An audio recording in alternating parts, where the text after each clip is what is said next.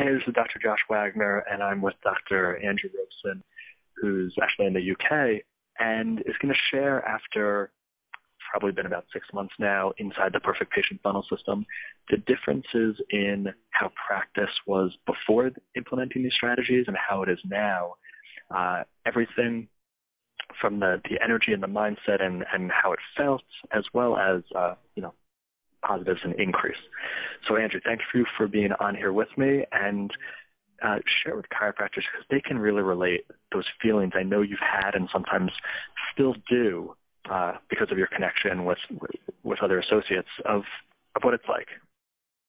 Well, first of all, thanks, Josh, for just inviting me to do this. It's a real privilege and allowing me to talk about Perfect Patient Funnel System. Just going back then to sort of January time when I first came across your material. Back then, it was a very stressful time. Just generally in practice, I felt, especially in the report of findings, that I wasn't really being myself. I was sort of having to work off scripts, and I was having to go through a kind of prepared formula and telling people stuff that, didn't really resonate with me. And there was a disconnect between what I really thought and what I was saying. And I think patients picked up on that.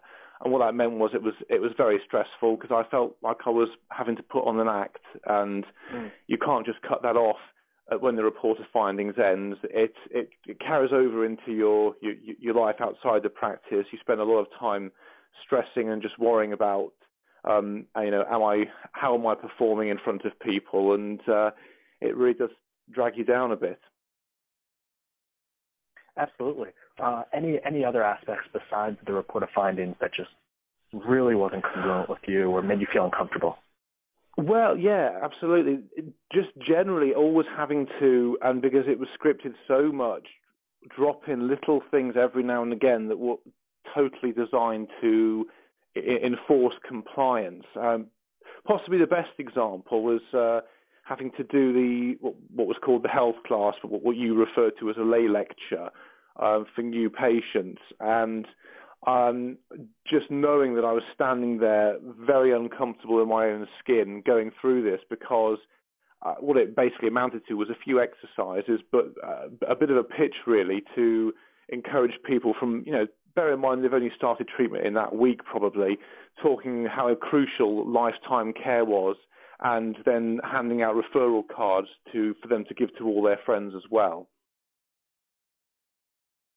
Oh, yeah, so like anything that it kind of felt like maybe bait and switch, or just a little just doesn't resonate with you, right? Yeah, it just didn't. I felt it was too pushy. It didn't take account of what anyone wanted, and especially when handing out the referral cards, I just felt I couldn't look people in the eye, because I thought, well, you haven't got what you wanted yet. I've only seen you for the first time a couple of days ago, and I'm already, well, not even wanting to, I'm already having to be, try and get you to bring other people in, and this is just going to, damage my connection with you. So, yeah, I mean, that was the most obvious example, but there were just lots of little things that were all designed to, generate compliance, and, it made me feel, a bit fake, and I could see that actually it didn't really work that well in the long run. And, interesting, I think it was just a week ago or so, you recently emailed me that half of your new patients coming in now are from referrals, and that's pretty awesome. Yeah, exactly. Well, that was another thing. Back in when before I started PPFS, I was getting lots of great results, but I virtually no referrals, and I couldn't understand it.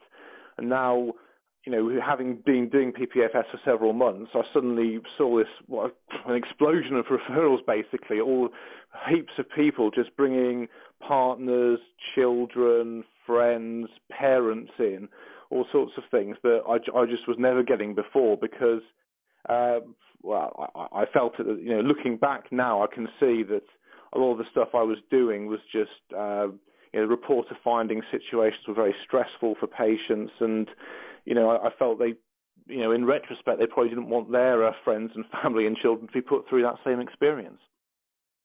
Absolutely, and to follow up with that, so now you're getting a bunch of referrals and you're not doing the things that made you feel uncomfortable and probably made the patient feel uncomfortable, right? So it's even easier. You're just being yourself. Exactly. It's even easier. They know, I've not done that kind of thing with their friends that referred them, and I can just be myself. I can just sit back, listen to, what's going on, what they're, how is it making them feel, what they want out of this, and assuming we can help, I just tell them, yes, I can help. This is what it's going to take, and let's go. And they're more than happy to do that.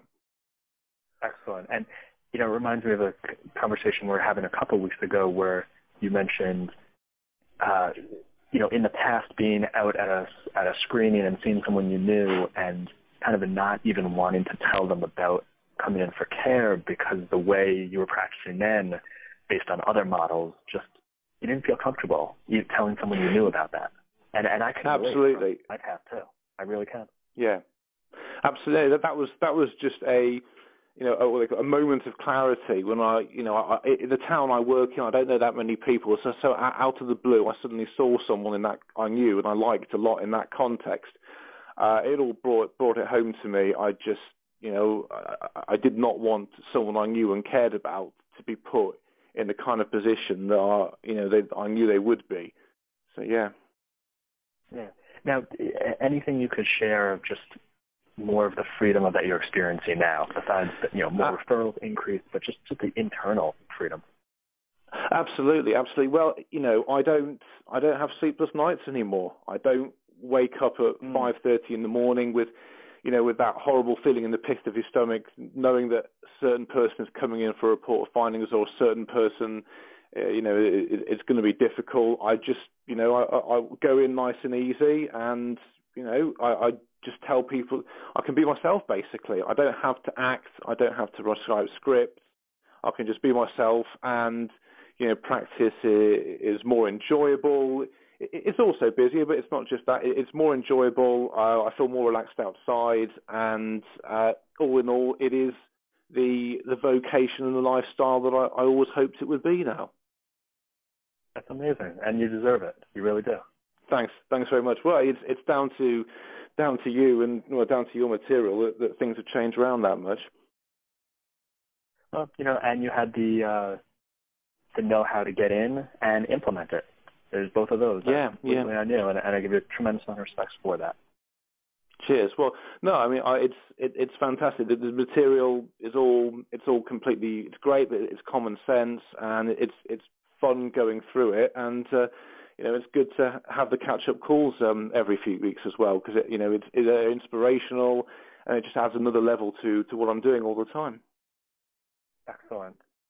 Anything else you think is valuable for DCs to know or you want to share from your experience? Yeah, I just say, as an overall thing,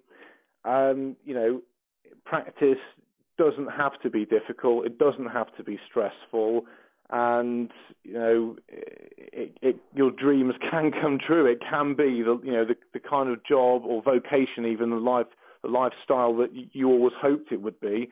And as long as if you just practice in a way that's congruent with what you believe in your philosophy. Absolutely, you couldn't have said it better. And you're doing it and you're living it, and I give you a ton of respect for it. And your patients are lucky to have you. Thanks very much. Well, yeah, cheers. Yours too. All right, Andrew. Thank you so much for getting on the line and sharing your experience with other DCs. Cheers. Pleasure. Bye. Bye.